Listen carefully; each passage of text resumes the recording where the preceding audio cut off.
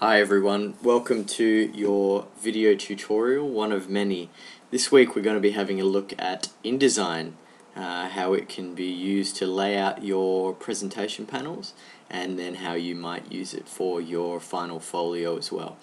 So it's a relatively simple program, similar in ways of how Photoshop and Illustrator and a lot of the Adobe software is set out.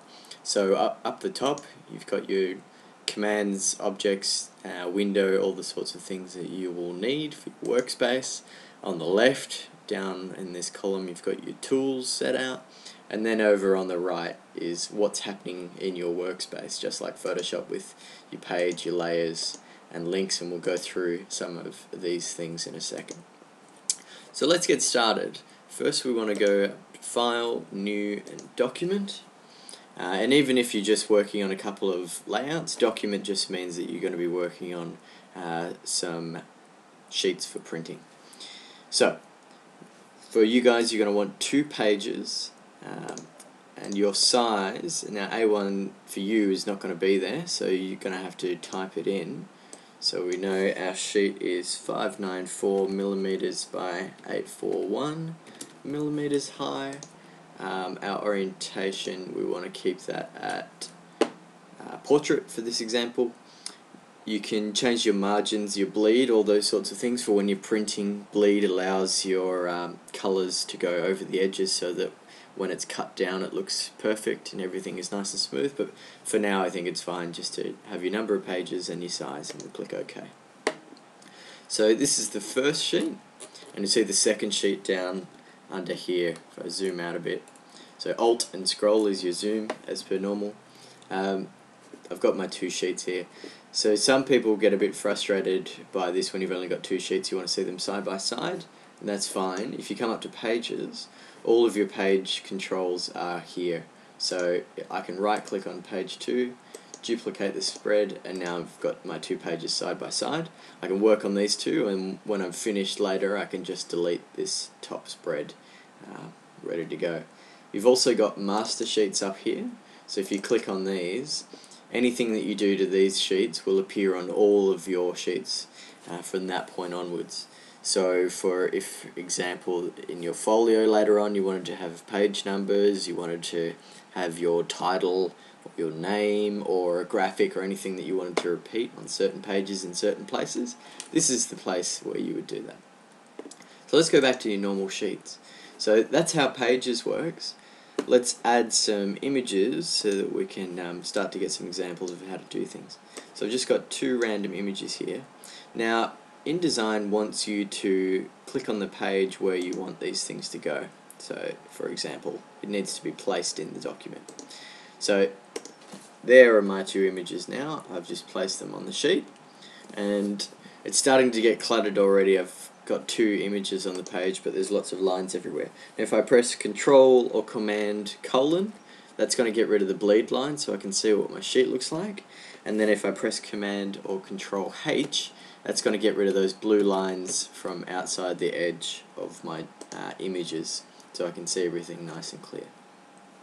Now that we've got something on the sheet, we've seen that they've come up over here on the images, on the pages, that shows where these images are and what's going on. So once you start to add more and more spreads to your document, when you're creating your folio for example, you'll be able to scroll through here and see which pages you're onto. You'll be able to select both pages and move them before or after other documents and things like that as well in the Pages link. So Pages is very important. The next thing we want to have a look at is the links. So InDesign is quite different to Photoshop and Illustrator in that it doesn't use the full amount of memory required to have all of your high-res images on the sheet. So in briefer terms, the images are stored in a file somewhere. So this file, InDesign remembers where they're located and uses only the pixels required for your specific sheet size to have that image there, but all the memory is still stored back in this sheet, which basically means that you'll have a much smaller file size when you go to save and print later. So too many times in first and second year, before I used InDesign, I used Illustrator for my presentations, and it wound up that my files would become like 2, 3 and 4 gigabytes and would end up crashing, and I'd have to start the folio again or start from an earlier point. So really, InDesign's your best way to be. Now, with that said, you need to make sure that all of your files stay in one known place. So I've called this one InDesign example, but everything that needs to be in this document needs to be in the same folder and needs to stay there. So the place where you save your InDesign document should be the same place that all of the images and all of the text and things that are in the document are saved. So, for example, this is what happens if you were to take one of those images out. So let's just say, for example, that image has now been moved out of that folder. I go back into InDesign, I'm in my links panel up here, and then I can see this red little question mark missing, and I've got to double click to re-link it. So what's going to happen is when I go to print this later, it's going to come up all square and pixelated, and it's going to look terrible, and everybody knows what happened. So you can either right click, relink, and show InDesign where it is now, so I know now it's on the desktop and here it is, or the better way to do it is move it back to the folder that it should be in, and InDesign should automatically find it. It has. Done. So the best way to do it is to make sure you keep your things in the right folder. Okay, so that's your pages and your links. Now the fun stuff. So InDesign's a little bit different to Photoshop. You've got a lot more control over what your images do. So the outer layer, the blue layer outside the image, this line here, allows you to control and clip and do all sorts of cool things directly onto the image. If I double click on the image, however, it shows me where the real image is, and this red line is where I do my sizing and my changing. So if, for example, I wanted all my images to be the same ratio and the same size, so it looks nice and consistent across the layout, I could make them all to be that same size. Here we go. I'm just going to quickly do this. My images are now the same size, but they might not be the same size when they start off, so this is why we would do this. Then once I'm in the image, I want to go right click, fitting, and I want to fit the content to the frame. There we go, so now it's fit in nicely. I want to fit the content to the frame proportionally. So fit content proportionally. So now it's moved it, fit content proportionally, and now we're happy days. So we've still got this frame edge here. If you wanted to, you could bring both of them out to where they sit into the frame by holding Shift and Alt, and then they would sit nicely. And you can choose where these images sit within that frame just by double clicking, bringing up the red and dragging it around. And that's how the images work. So InDesign, just like Illustrator and Photoshop, has rulers up the top, and if you can't see them, it's Control R or Command R to bring your rulers up. If you drag down from where the rulers are, it'll give you a series of guides so that you can make sure your things, your images or your text or whatever you want, are positioned in the right space. InDesign will also give you these nice screen guides, and I believe Photoshop does the same now as well. Use smart guides to make sure everything is lining up. It's really important when we're doing layouts that things do line up. So, for example, if we picked the edge of this image, we would want our text and things to line up along that edge down here. And then this would be equally our right edge, for example, so everything would fit within this column. So just the same as architecture and designing a building, having things line up where they should line up, and a bit of organisation in the aesthetics so it doesn't seem so hit and miss. Now, texts are the same as images. We want to make sure that we do our text in Microsoft Word or something similar so that everything is making sense. You write it all outside of InDesign, then you can do your spell checking and everything. Particularly important with your documents, so that you keep all your bits of text separate so that they are nice and organised. So same thing with a text document. We just drag and drop into InDesign, and then it's going to ask for placement. And then from that point, because I'm on an A1 sheet, it's gone nice and small.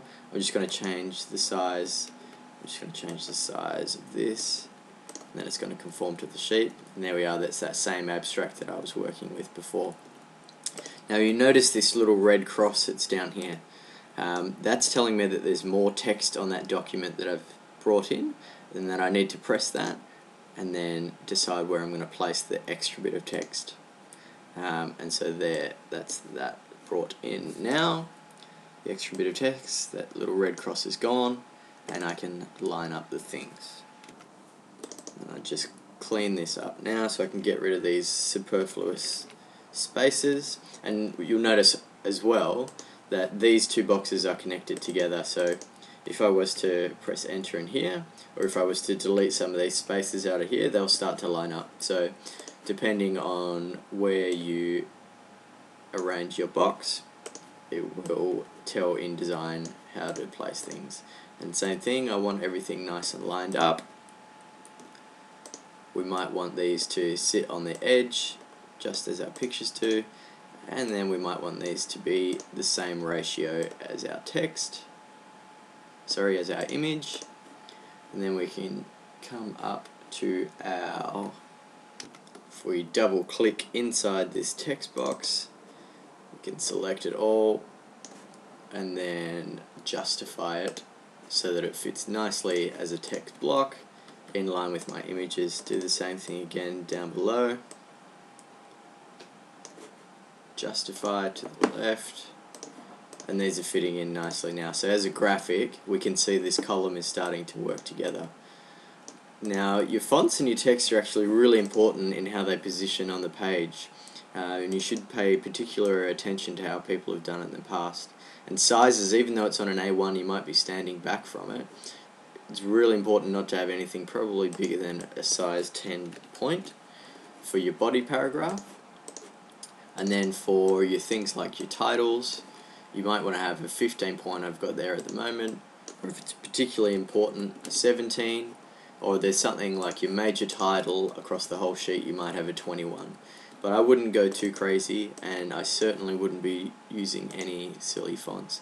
So I might get a bold italic, something like that, just for the abstract, nice and clean. This font is a standard font in InDesign. It's Minion Pro, and widely used last year amongst all the graduates. Probably 75% of people using it, either that or Helvetica. So that's your fonts and your graphics for InDesign. Some other important things to remember. Try to also think about the concept when we're working on our layout. So we want to be able to read across it. As if we're reading a book, we should be able to read across your panels and understand what it is that you're trying to get across in your work. So whether that be from a title on the left page and some text, and then a few diagrams and some site plans and things giving us a broad understanding of what's happening. And then you might venture off onto the right page and you might have, for example, a big money shot size image.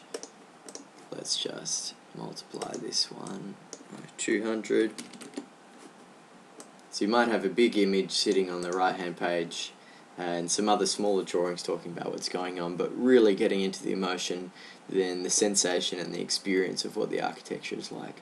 So it should be a journey and a sense of mystery and reward as we're going through the project. Take things away from us, give things to us, and really treat us like we're clients or observers going through your building as we're going across your sheets. It should be more than just information on a page, it should be architecture.